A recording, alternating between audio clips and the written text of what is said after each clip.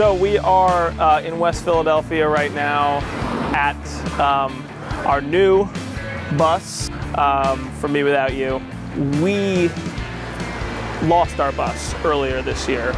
In British Columbia, right after our Vancouver shows, we had some loud clacking sounds coming out of the engine. There was just a bunch of engine problems. We heard some rattling in the back. We were spewing fuel. We were kicking out all kinds of smoke from the tailpipe. We were making loud sounds from the engine, just barely hobbled in. It started leaking oil or diesel, I can't even remember. And within a few hours, they gave us a diagnosis that the repair was going to be really more than the bus was worth. It was at that point when we were deciding whether or not we should keep or ditch the bus, and we decided to ditch it.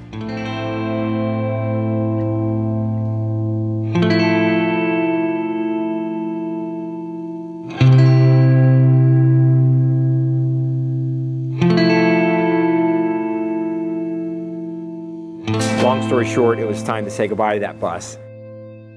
And we were going to do the rest of this Canadian tour just in a Ryder and an SUV. So we rented a box truck and a minivan, continued on with the tour. Aaron had the great idea that we should check Craigslist for buses to buy. Well, we happened to find one for an incredibly low amount of money, way lower than you might expect for a 40-foot-long charter bus. Two of our guys, our tour manager and our friend who was out with us, drove to a small town outside of Vancouver. The band was sent on to the next show in Alberta. There was a church selling a bus not too dissimilar from this. It was a manual transmission MC9. And myself and our driver went back to Vancouver, bought this bus in cash, and then met up with the band. They met us at the show in Calgary, I think 2 days later. So now we left the old bus behind. We have a new bus that we're driving through Canada, and we're testing it out, and it's a 5-speed. That bus was in fantastic condition, and we got it for a great price. The main problem was that it was manual transmission, and most of the guys in our crew don't drive manual, and they didn't want to learn on a 40-foot bus. So we got home.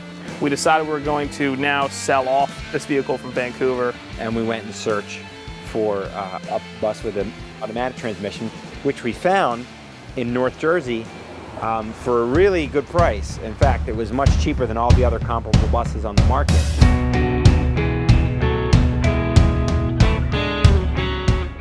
Mike and Aaron went out and found one, I think, in Mount Carmel.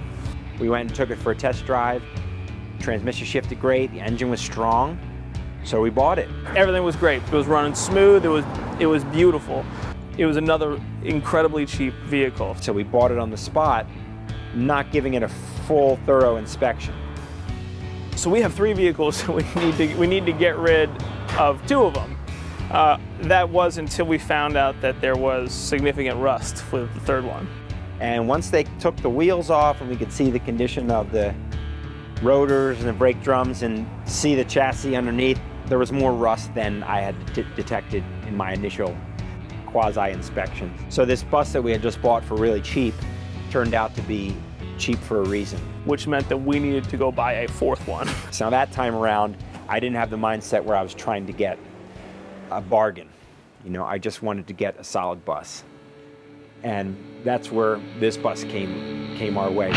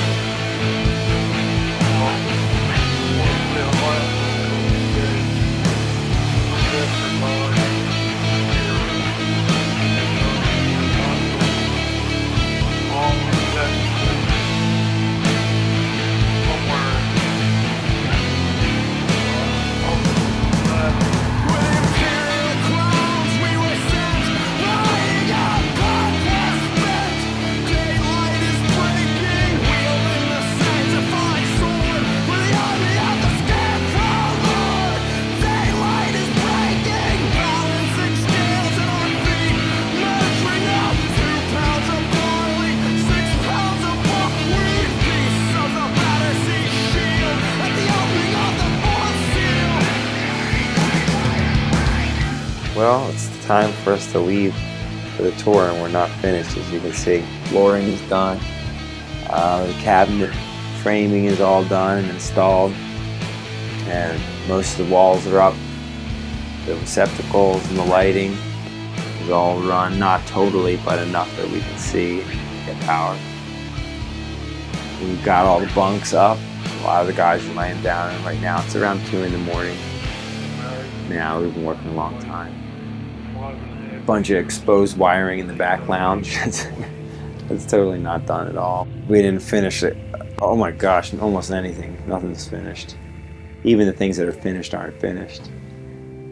So, you know, within a couple days, it's going to be looking a lot better, and then I think by the end of the tour, it's going to be almost finished. That's my thing.